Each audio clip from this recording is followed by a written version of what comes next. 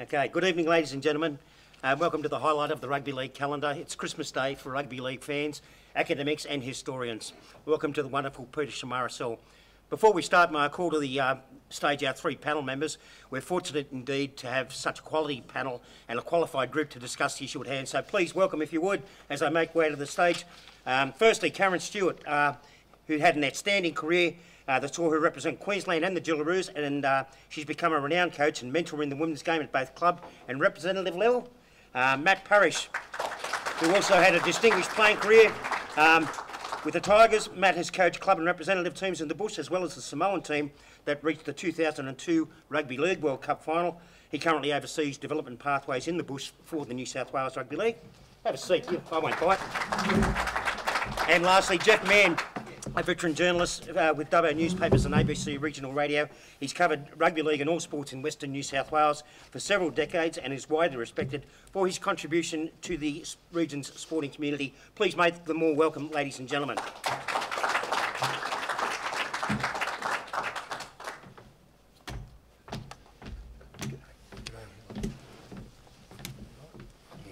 Do I need that microphone, Geoff? Or? Okay.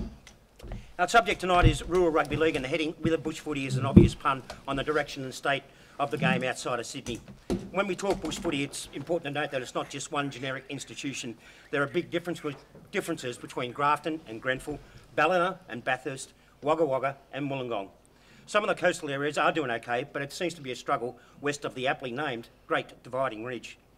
Support for rugby league outside the metropolitan areas has been an issue since 1908, and the Sydney-centric focus of the game still continues, although these days it spreads its tentacles wider through the 17 NRL club franchises.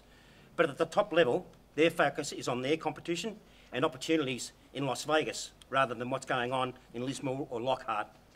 Undoubtedly, there have been massive changes in rural society since the halcyon days of Eric Weissel and Wally Prigg, etc., such as the demise of railways compared to cars when towns were built around the local train station and there were no freeways. The mechanisation of farms with less labour, changing populations, the size and shape of modern families, the demographics and ethnicity in the towns that make up the rural landscape. The changing social recreations too. We have pay TV, we have pay TV in 1,000 channels, most of it showing rubbish, and the internet is always available, so the world is only a click away, even in Binaway. And the sporting and recreational diet of meat and 3 veg is now a veritable smorgasbord with gluten-free options.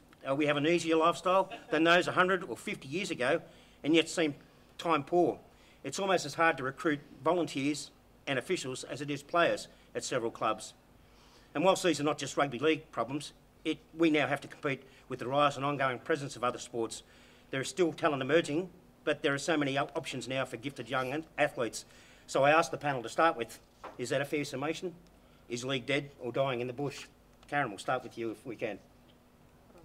You can use that, yeah. I don't think it's dying.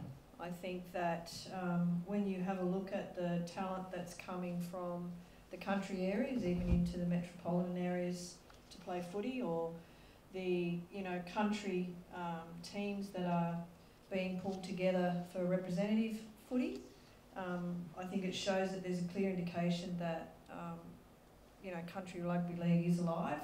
I think statistics currently show, the information I was given today is the statistics show that country rugby league numbers in terms of participation, regardless of gender or age, have increased in 2023. So I don't think it's dying. Matt, what's your perspective? Oh no, I don't think it's dying either. Again, participation numbers are up, but obviously the ladies' game or the girls got a lot to do with that. But I think demographically, there's no less percentage players playing in the country as there are in the city. You touched on a lot of points there. There's plenty of other sports involved at the moment. Obviously, with the changing demographics with internet, pay TV, Netflix, all that. So, there's plenty of options for young kids now, rather than when I'm sure when most of us all grew up, whether we lived in the city or in the country, you'd come home as a young man, as a young boy, you'd play cricket in the summer with your neighbours and play footy with in the winter, rather than go in front of the TV, and that's how I grew up. I was very lucky. I grew up in the city, but obviously my father's and mum and dad are both from Dubbo. So I'm very passionate about the country as I am the city. But I think that, if you look historically, country rugby league players have supplied something like up to 43, 45% of rugby league players in the NRL at times. That number may have dropped slightly, but it'd still be around the 40% mark if you think of where it is now. Obviously, with the emergence, probably 30 years ago there were no Polynesians in our game. Now, there's up to 49, 50% of our NRL players are Polynesian. If you go out to Penrith and Parramatta, West. Out west, in their junior reps, it's full of Polynesian players, good or bad, you know what I mean? But if you go through the country areas, 16s, 18s, in the Johnson Daly competitions, it's predominantly full of, young white guys. So it's just the demographics of where people live. But I think, obviously there's challenges in the city in regards to clubs. There's challenges in the regional New South Wales in regards to numbers too. Geoff, what do you think? Well, it's interesting. You talk about the reasons why rugby league was dying. I think contraception was one of the big ones. Because back in the day, families had 8 or 10 and farms would have their own community, and then they'd have workers on the farm. So you had little tiny communities like Leadville out near Dunedoo, Spices Creek, would have a rugby league team.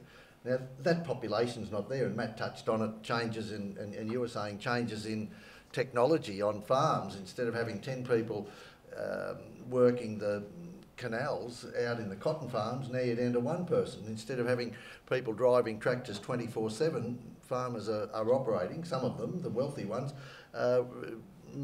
computer driven.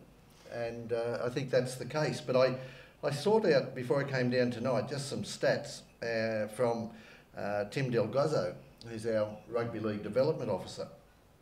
And he's saying that for the first time this year, the Western Rams, as they're called now, but the Western Division, has reached over 10,000 players. Now, some would say that's because of the introduction of females. And they account for roughly 28% of participants. 25% are registered female tackle participants. So we've got a female tackle comp coming up. But it's also with the males and with not only kids, but older males. They've introduced, for example, a reserve grade competition in the Castlereagh League, which is a lot of the small towns, Gilgandra, Dunedoo, Coolah, Coonabarabran, Coonamble, Barradine, those communities, and Cobar, who travel 10,000 k's a year. Yeah, I saw that.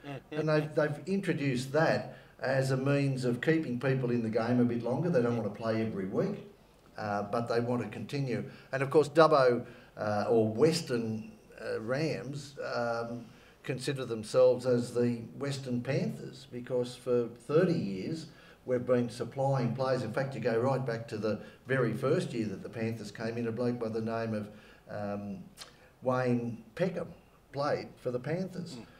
So there's been this continual, and last week the St John's kids, who have been a real nursery, Isaiah Yeo and Matt Burton and these blokes that have come through, and they came down out to Penrith where you're working, and those kids were surrounded by other kids from out west, from Forbes and Parkes and Orange and Bathurst, who've come into there. So I don't think it's dying out home. And League Tag, and now League Tackle that's about to come on, but League Tag, they had a massive crowd for under 12s, 14s and 17s, and it was bigger than a whole day of the boys played the next day. So we're very happy with the way it's going, and I'll talk about some of the reasons why a little later on. And you mentioned in your opening paragraph about last week at Boorowa and Crookwell. Well, I know people that travelled all over the state to go to see Burra in their first grand final for 40 years, and they're not rolling bales of wool down the streets of Burra this week, they're rolling kegs of beer. Similarly, Cobar came down to play Golgong. Yeah, absolutely. You know, two tiny little towns, one way out west, 10,000 k's, and Golgong, the town on the $10 bill. And Golgong won, and I understand are the only unbeaten team in country New South Wales. So no, I wouldn't say league's dying, and any community that loves Souths, and if Souths isn't your first team, they're your second team, and all those western communities with the lifeline into Sydney, so many of the Aboriginal players, so many brilliant Aboriginal players from Ricky Walford down have maintained that, and I don't think they're going to be swapping to soccer or anything else too quickly. There are undoubtedly problems though in some areas. I see the numbers in Wollongong haven't been great, and there's some issues there that are still going on with the rule pulling out of the President's Cup. There's ongoing issues down in Group 9 in the Riverina. So it's not all roses everywhere, is it? Oh, definitely not. I wouldn't think so, Matt. No, I can comment on the Illawarra. Obviously, that's probably been a rugby league stronghold for a number of generations, or not generations, or decades. But you know, the problem there is, again, there's self-interest in clubs there. Like there's a couple of rich clubs there, Collegians and West, for example. What they've done is gone and bought all the good young kids, 18-year-olds from their clubs, from the other clubs, and what they've done is they've weakened those clubs, and some have folded. And no one wants to play in a team that gets pumped every week by 50 points. You want to you want to be able to compete, or be able to, have a chance of winning. So I think that's really disappointing what's happened in Illawarra now. But if you go just a little bit further south than that, and you've got Group 7, well, that competition's thriving. And if you go west, in Group 6, they've amalgamated with MacArthur League, and that's another competition that's thriving because, again, obviously southwestern Sydney, it's a growing population. There's, new estates popping up everywhere around Campton and all that, and that is a big area, both for the male and female area.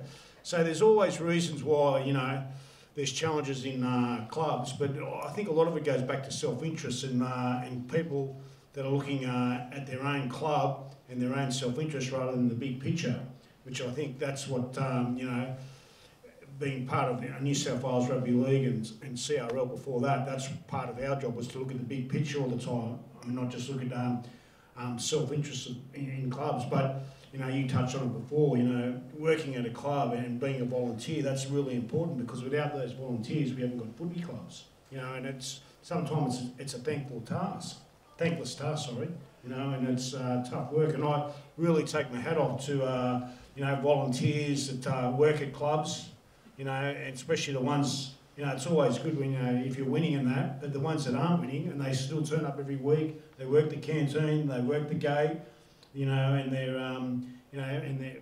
the lifeline of rugby league, because without the volunteers, we haven't got the pathways that are coming through. What do you think, Karen? There's too many problems that you can identify? You think there's everything's... I'll get that microphone then. Do you think that everything's going okay? Hunky and Dory? Well, the part that I have to do with, I don't see, I agree with what Matt's saying.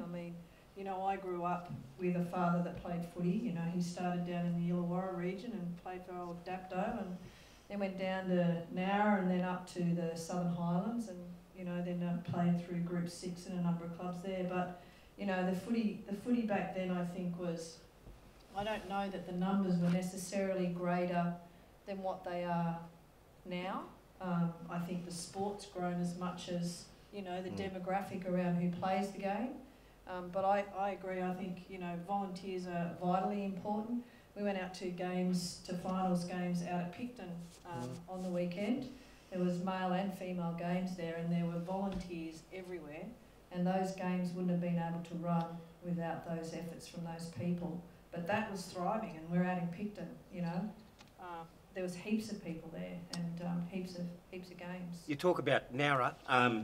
and that's a town that used to have 2 or 3 teams, but I think they're down to 1 now. And Roy Masters did a recent article, you may have seen in the Herald, about the state of rugby league in Tamworth, which was formerly such a stronghold with the Peel River knockout, etc., which has gone by the wayside, and a lot of the local clubs have gone by the wayside. Tamworth previously had 3 teams, they're down to 1.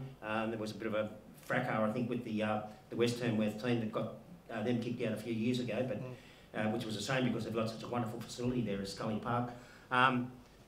But yeah, obviously there are some ongoing issues. Just on the Group 4, when COVID was on, Geoff, you touched on it before, that Group 4, obviously they couldn't conduct their normal competition, but they did come up with a novel way of trying to still supply rugby league. Do you remember what happened there? Yeah, I think they combined a couple of groups and they introduced smaller towns, and then they went to having gala days where there might be 2 or 3 teams. You go back to the days when Narrabri and Moree were really strong. Gunnedah, you mentioned the 3 teams from there, and Warrialda, they were all playing in that comp, and there was Group 4, there was Group 19 and Group 21, which sort of bordered back down onto Musselbrook and Singleton, Denman, Merriwar, that area.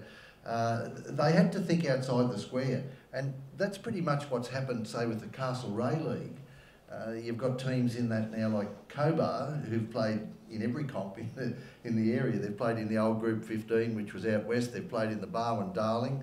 They played in Group 11 and won Group 11 in 1998. As I said, they won that under Scott Meaney and were the Clayton Cup winners. And then they've now come into the Castlereagh League. Well, the enthusiasm that's reignited. Narromine was going away and they'd come home and they'd be happy if someone had scored a try. You know, now Narromine was the winningest most in Group 11. And when you think of David Gillespie, you think of Ross Cale, Bob Weir, who was a state centre, in this community that lived and died, Pat Smith, who played country, who captained Souths, for them not to have rugby league and not be winning. So they went to the Castlereagh League. They won the reserve grade last year, which was only a 4-week comp. They've just won the girls. One thing I don't like, Karen, is the fact that all the teams now are called Ettes. There's the Jets and the Jetettes, and the Swans and the Swanettes. I don't know why they just aren't part of the Dunedoo Swans or the Narromine Jets, but that's irrespective. They won that the other day, and to see smiles on faces of people with rugby league. They don't have to win every week, they don't have to win every game, but just to be playing the game and getting together. It's very reassuring to hear that the connection between the game and community is as strong as ever out in those communities. And I don't think anyone doubts that. Anyone who's watched, for example, the Koori Knockout, and I think that shows perhaps a way forward where you see that some of those smaller towns can still provide unbelievable numbers of players for the teams, and places like Bellbird, etc., all they have, and everyone wants to play in it because the community and what it represents means something to them. Well, if you go to any of those knockouts, whether it's the Koori Knockout or the Murray Carnival up in Queensland, they have people coming from everywhere just because they love the sport. You know, it's not about anything else, because they're certainly not about, you know, coming down and, you know, drinking and partying, because it's usually alcohol free, those kinds of things. So it's actually just about the community and the sport. And, you know, each one of those carnivals keeps growing every year, where their participation around the country communities coming in to play footy keeps growing.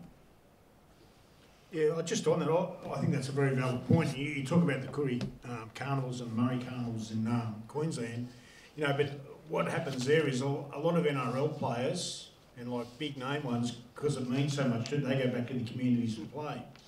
And if you think back in country rugby league, you know, back in the 60s and 70s, like, you know, my father, when he finished playing at West, he went captain coach West in Illawarra. You know, and then you had John Raper, went to Curry, for example. So like Noel Kelly, he went into the country and captain coach. But that doesn't happen now, not with the big names or internationals, because, well, probably because they earn too much money. They can earn too much money playing one more game in, you know, for their city club. But like in those days, like it was nothing for Kangaroos or Australian players or state players to go back and captain coach in the country. And that's what, you know, attracts, you know, you talk about the Koori Knockout. One of the reasons the draw card is because you get a good NRL player or a couple of NRL players go and play in those for those communities, then everyone jumps on board.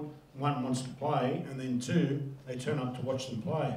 So I think that's, you know, if the NRL wanted to do something and invest into grassroots rugby, rugby league, or regional football, or even for city football, they should perhaps invest in retirement payments for ex-NRL players to go back and captain coach in teams, because I've got no doubt that would attract more players into the game. And I think that's been shown out our way. You talk about in the earlier days, Dave Brown, the great Dave Brown, coached in Canberra. He was up past his playing days. Joe Jorgensen went for Australia out to Mudgee and then went down into the Riverina. Billy Wilson coached Barradine, the great Billy Wilson from St George, because they needed to get money. Ken Thornett came out to the bush. Leo Nosworthy had about 8 or 9 years with Narromine and Dubbo, and Barry Harris, who was a policeman, came out to Dubbo, married and then came back to the city. He played the state from out there. Kenny McMullen, John McDonald, Keith Houghton, the names could go on, and what they brought to the game was incredible experience and their inputs back into communities, and it fostered a love for the game, and it took it to another level.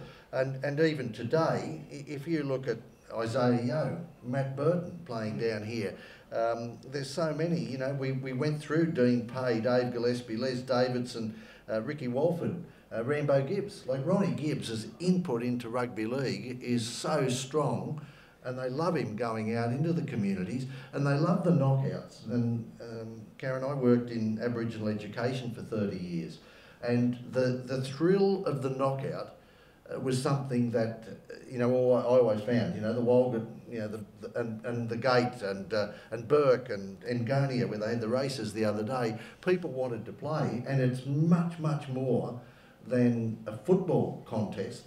It is about community and developing it. And when you see Georgie Rose play a grand final for Manly one day and then drive out to Bathurst when he should have been on Mad Monday and play in the knockout out there, like that says to me the love of the game. And I think there's things that really hold the game together. So obviously, we could look at smarter ways of doing things and maybe shorter competitions, different format competitions, but there's obviously some political challenges too. There's been an ongoing dispute between the New South Wales Rugby League and the NRL, which has restricted funds. The NRL, as I said, seem more focused on Las Vegas rather than the game, the grassroots. But also the merger between the Country Rugby League and the New South Wales Rugby League, I think many people still have the jury out on whether that's been a success. If I go back to 1934, one of the reasons the Country Rugby League was established was A, they wanted their own independence, they wanted to be able to run things, but B, the New South Wales Rugby League was sick of having to meet every Monday night and work out disputes about something that had happened for registration, judiciary, whatever, out in the bush, and that's the wheel has turned completely, so that I know the staff at the New South Wales Rugby League are having to do all those sort of things which were previously handled by the CRL and group administration.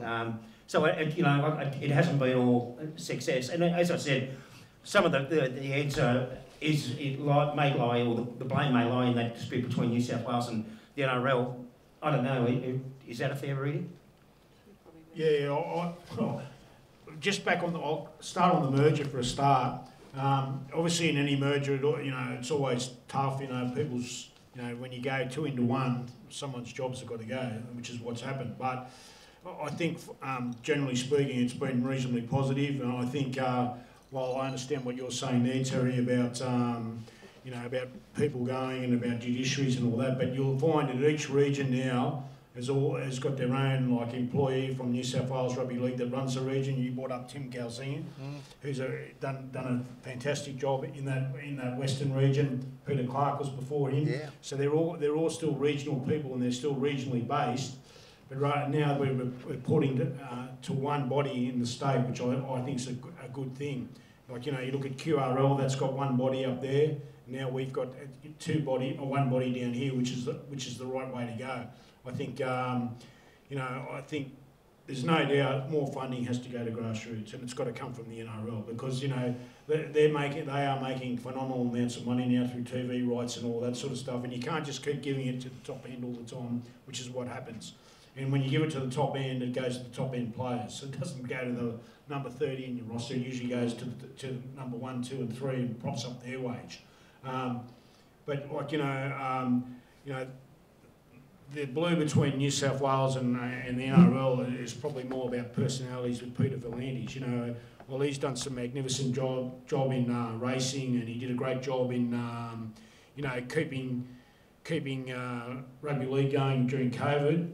I think he definitely got some flaws in some of his views. And I think it's either his way or the highway, and I don't think he's been in the game long enough to have the dominant show that he has. And I think he's probably got more experience than the CEO. Well, correct. But he put the CEO in there, and again, we've got a commission that's probably, one person really. He's the one that makes all the decision, even though there is a commission. And I think guys like, we've got a guy like Wayne Pearce who's, been around rugby league all his life. I think he needs to have more of a say, and he needs to stand up more. And I think, if you like it or not, there's been some good changes to rugby league, and there's been some ordinary ones. You watch a game of rugby league in the NRL now, it goes for like 2 hours. I think it goes for way too long. So some of the things, and I understand technology and all that comes in, but I think the biggest problem between the NRL and New South Wales Rugby League is his personality and his failure to negotiate or, to take advice from other people that know more about the game than he does. And it's not just about that either. I mean, he also played a pivotal part in the delay in the agreements with the players as well, which really isn't 100% resolved either. So I think he probably has a lot to answer for in a lot of ways. Geoff, what's your reading on the merger? Oh, well, I think that I agree with Matt. Country Rugby League, and I remember Jock Colley, who was the chair for a lot of years, and Frankie Fish, Manny Fish from Narrabri, and Big John from South Newcastle. John Anderson. Chock. And all of those people, John O'Toole back in the day from Bathurst and then down south, they would fight for country. They would go and do it passionately. And I don't dispute that somebody like Peter Clark isn't going to do it, but you are limited because it's not yours. And that's probably something that comes up a lot with people, that they're saying that the decisions are not being made by the grassroots people. The input is not necessarily there. The converse of that is that there are a few more development officers now. We've got female development officers, and we're only talking about one who's started in Dubbo, less than 12 months ago, but is just passionate about rugby league, and she's doing game management and looking at ways of expanding it. But there's no doubt when you get somebody from the city, you've only got to go to Kennard Park in Wellington and see what impact Blake Ferguson has had in that community. Not necessarily on the field, he's done some good things, but the kids just flock around him. They just want to be there. Anyone that's played NRL and comes to the bush, even if it's just for the weekend or a day, they just love it. They just want to be around them. Yeah. Just on that, you make a very valid point. You talk about John Anderson. Well, he's the Vice Chair of the New South Wales Board, and the New South Wales Board is currently made up of 7 members, 3 from the city, 3 from the country, John Anderson, Terry Brady, Bob Walsh from Group 10, 11, sorry. Yep, Terry's from Downriver Renaway, and there's 3 city people. Joe Kelly from the Roosters is one, and then we've got an independent chair in Paul Conlon, okay, and then our CEO Dave Trodden. So there is plenty of voice from the country on our board, and and if you look what's happened with the dispute between New South Wales Rugby League and the NRL, the country guys were the ones that stood rock solid behind New South Wales Rugby League in the in the so-called blue, and that's what happened. Went to court, got thrown out. New South Wales won, which doesn't get doesn't get probably announced where it should be because of the agenda that Peter V'landys has with News Limited. With all due respect, though, lot of the people out on who are on the front, out and in junior league or in country rugby league land, they don't give a damn about the fight between the personalities or about who's right and who's wrong. The impact is what they've got to deal with, isn't it? The land is wanting to go to Las Vegas. I can understand that doing that might grow the financial footprint of the game. My question is, how is that going to benefit individual clubs and in the bush areas? Well, again, I'll go back to I agree. They've gone to Vegas, obviously, to improve the financial position of the the NRL and to grow the game, so-called, hopefully bringing more funds into the game. But again, the funds need to be channeled back into grassroots footy. You can't just keep going to NRL clubs and can't keep going to NRL players. Like, or NRL executives. Or NRL executives. Like the NRL clubs now, they get 130% of the salary cap. So if the salary cap's 10 million, which it is, they get 13 million, plus money they generate through sponsors, gates and all that. It's a lot of money. It is a lot of money that they can generate. But like, the actual money going back into, you talk about volunteers, about training, about, educating coaches is something I'm very passionate about, particularly in country rugby league and regional rugby league, because they haven't got the access to NRL clubs as the city clubs have. Because again, like Penrith do a fantastic job, Parramatta, educating their coaches, okay, in their junior reps program. But like again, you go out to group 10 and 11, there's not the access there. But Penrith have done an amazing job out in Western, regional Western country. So group 10 and 11, for example, they do coaching clinics, they educate the coaches. So what's happened there is, over the last probably 10 years, they've saturated that area with Penrith, apparel, like with like school clinics for kids, not just elite kids, but all kids in the school holidays and that. Penrith have done it. So what they've done is they've saturated the area with gear. So anyone in that western region now, particularly young people, like while they might, if their dad goes for St George, they go for St George, or the Rabbitohs, or Penrith, or whatever. Well, Penrith is probably another one, because again, what's happened now is all the young kids, so they might go for the south like their father, but they see that much Penrith gear out there, they think, well, I'm going to go for Penrith. So Penrith's everyone's second team out in Western New South Wales. And they've done a really good job out there. Phil Gould and Matt Cameron. Phil Gould set it up with Matt Cameron, and then Matt Cameron's obviously driven it from there. And they've done it. And what we've done is we've used that blueprint in other regions in New South Wales, so that we've got NRL clubs now that are associated with all other regions in New South Wales. So there's pathways for young men and young women to get to NRL clubs, which is what they all aspire to be. Well, it's good to see they're not all carrying around AFL bags and backpacks and that sort of rubbish. Well, that's a challenge down in Riverina, because again, they've invested heavily in the facilities in Riverina, the AFL, and they do put a lot of money back into their grassroots program. Again, that's well, they can't invest in their international program, and not just say that facetiously, because so they've got to be seen to try and grow their game. More power to them for that. But it's not just versus AFL, because soccer, particularly on the back of the Matildas' success, and I don't think we have to worry about the Wallabies doing anything, but other sports as well, though. Like the rise of those inspires children to follow suit. So. It's not just, as I said, or as you said too, Matt, the cricket in the summer and rugby league in the winter these days. But young people don't do that now, because there's so many other options they can do. Like, again, they can go, they can jump on an Xbox and play someone in Germany on whatever. There's so many more options now. Where like when we grew up, it was either sport or sport. You know what I mean? And it's just the way of changing times.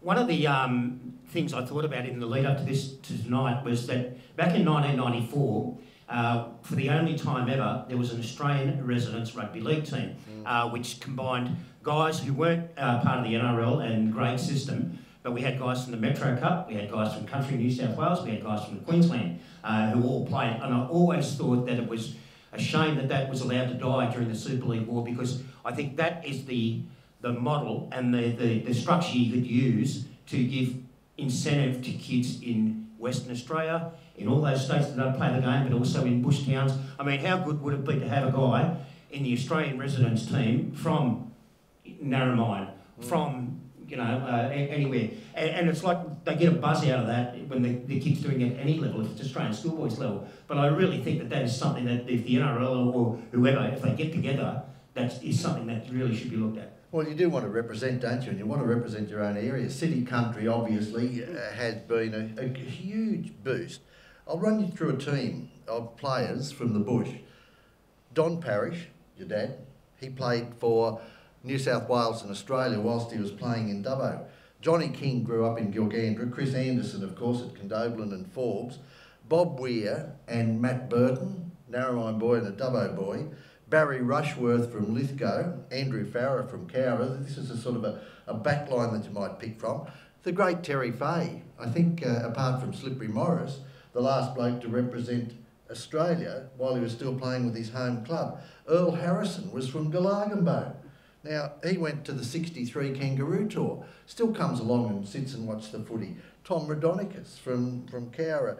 Ronnie Lynch, who would play City Country, get on a train, go back, get off at Parks, get picked up and driven to Forbes so he could play. Isaiah Yeo, of course, came down to Sydney out of juniors, but Cement Gillespie, Rambo Gibbs, Barry Beath, Les Davidson, Dean Payne, Nana Grant, the great Ian Walsh. These were all blokes who played football at Eugowra and Bogan Gate and Trangie, and you mentioned the residents. Peter Boone was from Wilcannia and came and played in Dubbo, and he was the last fullback, I think, in that New South Wales residence.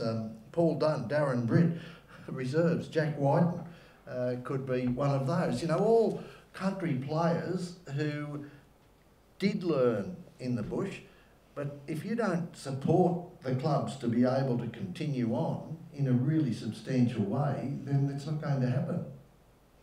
Yeah, Liam Martin's another one. Oh, of course, yeah, from Squalham, yeah. But again, it comes back to like it's where when they're growing up, that's when clubs, sports have got most influence on the young people, and that's you know, and that's where we need to target.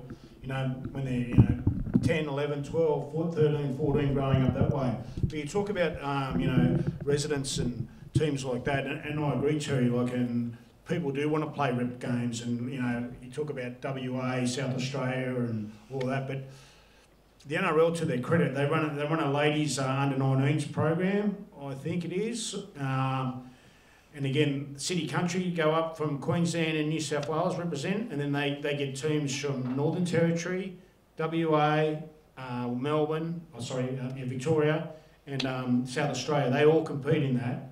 So there is some things happening, particularly in the women's space, because, you know, let's face it, the women's game is probably the fastest growing sport, you know, in the country, but there's probably not enough players at the moment, or enough quality players coming through. Or what I should say is there's a lot of good quality there, but we need more to underpin it. And the NRL have started at the top, but there's not enough grassroots coming through, but slowly there is. And again, Western have had a good ladies competition for a while now, probably a lot, but there's other regions like Riverina that could be strong, that need to be. There's a rugby union competition down there, but not a rugby league one. Canberra's got a reasonable ladies competition, which Riverina sent one team over, but we need these regions to have more. And North Coast, Northern Rivers have got, I think, a 4 or 6 team competition over a couple of weeks. And you know, we talk about challenges and different, like what works in one area won't work in another area. But up, for example, Northern Rivers, they play on a Friday night, and it's in summer, okay, and they play 4 teams, 6 teams. They all play at one ground. So what happens is there's 3 games, 20 minutes, 25 minutes each way. Okay, and what happens is, because all the girls are there, all the guys go there, one to watch, their partners, because they probably have to, but they go there to watch the ladies play, but also they all go and have a drink, they have beers, they buy hamburgers, so they generate in some money, and they swap that around to each club to give them all a chance of it. But that works, and it works in that region. Now that may not work in Western Sydney, or may not work in, you know, Group 6, but it works in Northern Rivers. So, you know, different challenges, different areas, but again, you know, it's about trying things, and I think, you know, we've got some good staff in those regions that are, you know, that really have got the best interests of rugby league at heart. Yeah.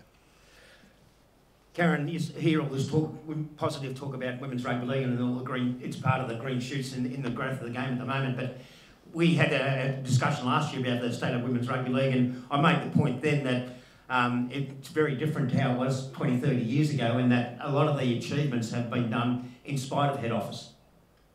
Yeah, so I think if you talk about the last sort of 5 to 10 years, where it's, grown exponentially, probably more so over the last 5 years, 20 years ago, it was nothing like it. So there are a lot of really talented players that came from country areas that couldn't actually represent because they couldn't afford to. So I think there still needs to be a fair bit of dough go into those regions to enable people to come in. Yeah, it's a lot better. It's definitely a lot better. If somebody's identified that lives out, the back of Burke, then they're obviously supported to, come in and represent. But there are a lot more people, though, that could be identified and acknowledged out there if there was more support given to, those communities. And I agree with Matt, one size doesn't fit all. It definitely doesn't, one size does not fit all, and I think you have to look at the demographic and, what's around and those kinds of things. But in terms of the women's game, it is worlds apart, and I would challenge any of these young women today that are playing at the elite level to take a step back and think about those kinds of events that would have happened, 10, 15 years ago. So I can remember my first World Cup as a player. I had to sell my car to get there because there was no funding from the Australian Rugby League at the time. It wasn't NRL. So a lot of us had to do things like that to actually go to England to play the first World Cup, and thankfully that sort of stuff doesn't happen anymore, where, women are given more opportunity and more funding and more support. But I do know that there are a lot of people. So we've got a young girl travelling from Griffith every week to play footy out at Penrith. She'll be in the under-19s rep side this year, but she travels every week, twice a week, to come up and just play footy. Now that's a shame that she has to come all this way to be recognised. We've got another young girl, and while Melbourne are developing in their women's sport of rugby league through Victoria, we've got another young girl that just came up and participated in the PRLW under-20s for Penrith for the last 6 months, but she had to relocate from Melbourne to participate and away from her family. You're not just justifying stealing players from all over the place, are you? Well, we're not stealing, we just put it out there. If we want to talk about stealing, Can you recruitment, I think they call it. Let's talk about roosters going into the Penrith territory and stealing players, because that's happening quite a fair bit. Or Manly having a bus that have taken over from Blacktown over to Brookvale. 100%. So I do think the women's game is definitely growing, and it is the largest growing component of rugby league, which is great. I also just want to go back to the point that Matt touched on about the quality of players. You do get worried that, they expanded this year in the NRLW, and that's been okay. But I do worry that, over the next course of, every year there's going to be another couple of teams added to the roster, and I'm not sure that the quality is going to be there. Yeah. I'm nervous about that myself. As a coach, but I think it's just the way that it's going to go, and it'll eventually catch up. I think where there'll be an equal amount.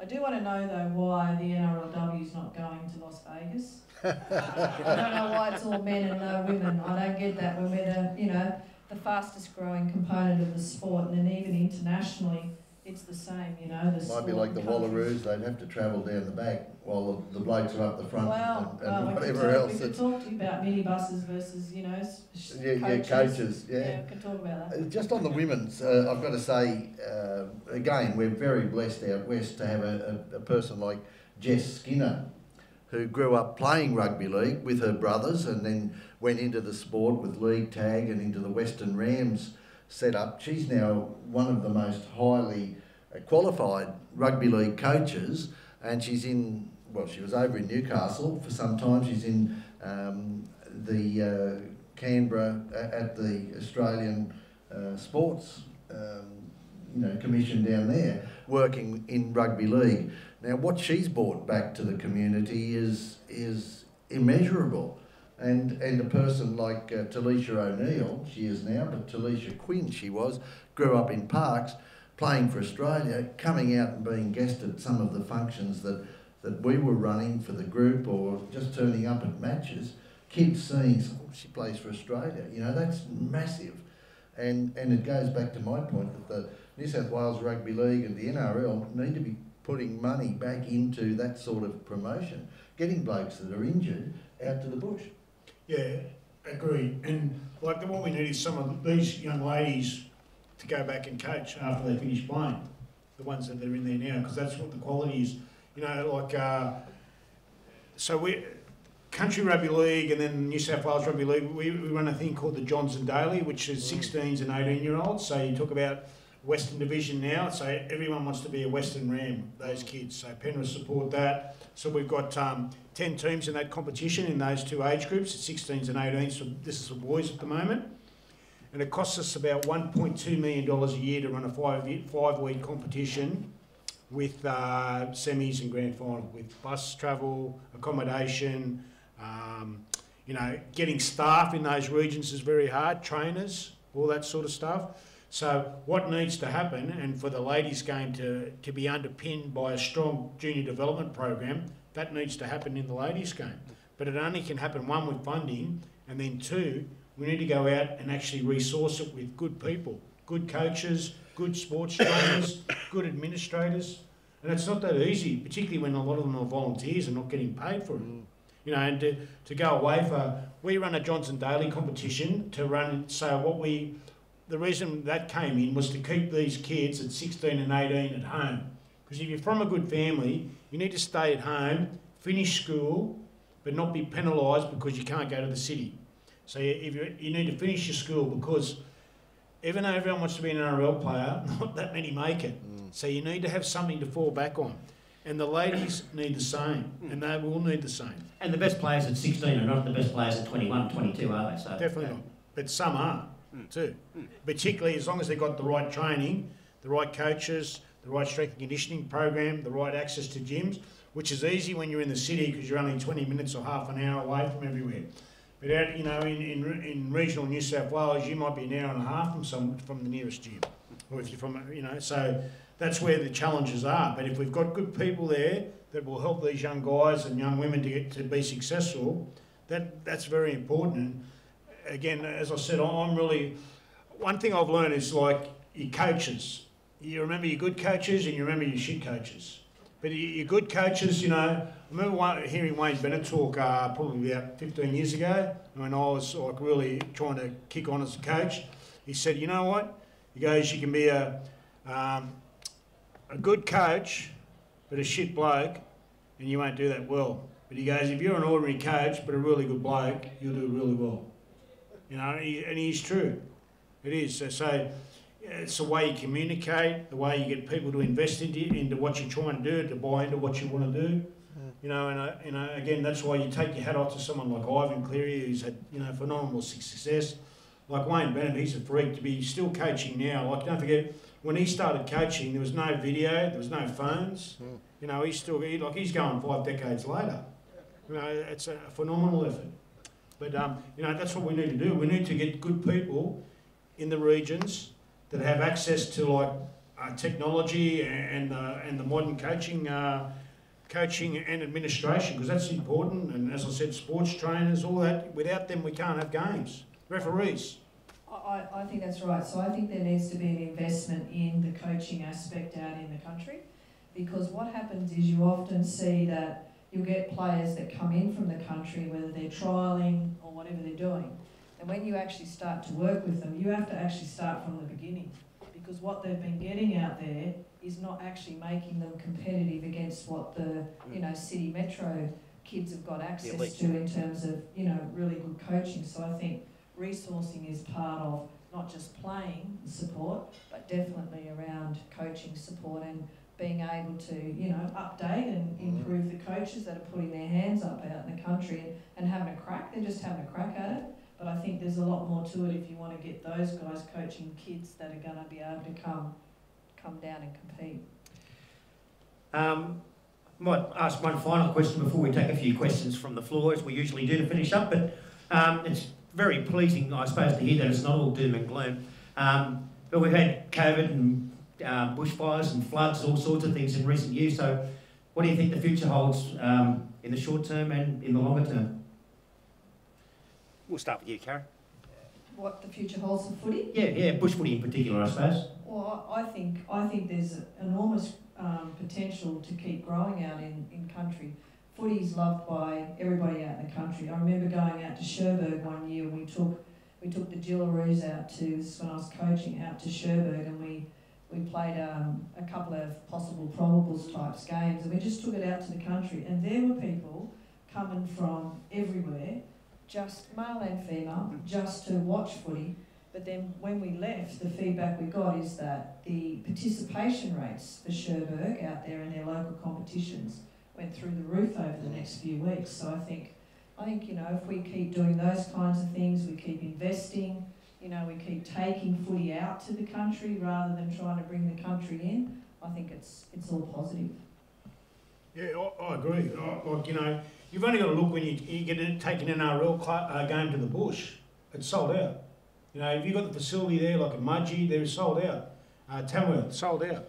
So if you've got quality, people will turn up to it. But again, unless you've got the investment in the, as we pointed out, coaches and competitions and all that, it's the same challenges in the city, whether it's regional or city. They haven't got as many challenges as the regions because of obviously there's travel challenges around in regional New South Wales. But you brought up a great point before about sizes of families. Like my mother, who's from Dubbo, as is my father, but my mother comes from 12, like a family of 12. My dad has 8 brothers and sisters, so that's only my family. But I don't know anyone now that's got 8 brothers and sisters. Well, none of my friends have anyway. So again, that's and then, as we said, it's pretty. If you listen to a lot of things, it's a pretty tough life being a farmer. Particularly with weather and fire and floods and everything else. No TV, and that's why they had 12 kids. Yeah, that's right. Yeah. But you think back to the Goldspinks, there was a whole team of Goldspinks playing for, Tumbarumba. And Wilson's down at Cootamundra and the Sheemers at Hannah's Bridge, little town between Coolah and Dunedoo. They were made up of Vern and his family. They were. And then as the family sort of disintegrated, they moved out of it. But a couple of points that Tim made that I'd like to talk about how going forward. Community Cup competitions. We've got our groups, and Matt mentioned Group 10 and Group 11 have merged together, and now you've got teams from Lithgow to Nyngan. There's still some nurturing to be done in that and nutting out how they do it, but having gala days between them. And to have Mudgee and Dubbo Sims play in a grand final. 7 teams, I think, played in the four grand finals in the Peter McDonald Cup the other day. 6 teams played in the Castlereagh League grand finals from League Tag, Reserve Grade and First Grade. There is a thirst for it. There's a Midwest competition, so this is for little towns like Carcoar and... lost the sheet, but Grenfell and little towns that don't have a team, but they're going to play a 4-week competition. Candos, Rylstone, Portland, so that people can still play rugby league and stay connected to it, but they don't have a 20-week or a 16-week competition travelling away each week. And let's face it, at $2.20 a litre for petrol, and diesel's dearer. To get away, and I know New South Wales Rugby League is supporting some of the clubs, but it's very, very expensive. All right, we might take a few questions from the floor before we wrap up.